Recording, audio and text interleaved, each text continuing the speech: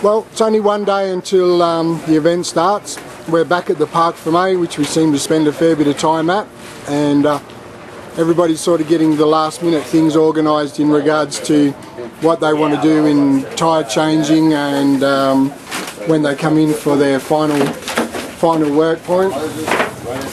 So here's our little box of spares and bits and pieces. They look like little kids in Christmas time opening up Christmas presents. I've got tape underneath though. So what do you think, Adrian?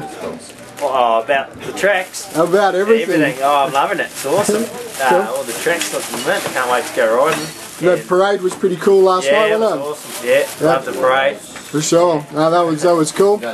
And Carl, you were a bit of a rock star last night with all the people wanting to get their photo with you and stuff like that. What did you think of the parade? I think it's fantastic. The town just came out, it came alive, and just everyone was just getting in the mood, and even though they didn't know exactly what we did, they were still loving it. So, and it was a good turnout. And it was pretty awesome, wasn't it? it was such a good fun, and just to see all the different countries and be welcomed by the city and Mexico.